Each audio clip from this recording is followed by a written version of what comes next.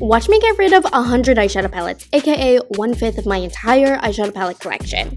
RIP Marc Jacobs Beauty. These palettes were so beautiful. I'm really struggling with getting rid of these, but I just don't need them. This one also hurt, but I have these shades in mini sizes now, so I just don't need these big guys. One of my favorite collabs ever. Does anybody else remember this? With Desi and Katie. Ugh, so good, but just old. Oh my gosh, here's some more ColourPop palettes I'm getting rid of. These ones were like the worst quality. When are we gonna stop pretending that Makeup Revolution has good quality palettes? Some old Viseart friends that are the same age as your grandma. Dior is so fancy, but not this formula. Literally, is sticky.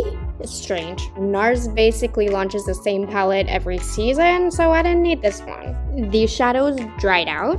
I might cry because I'm gonna miss this one. On a scale of 0 to I never use this, I never use this. I had daydreams that I would actually use color after I bought this, but that was a lie.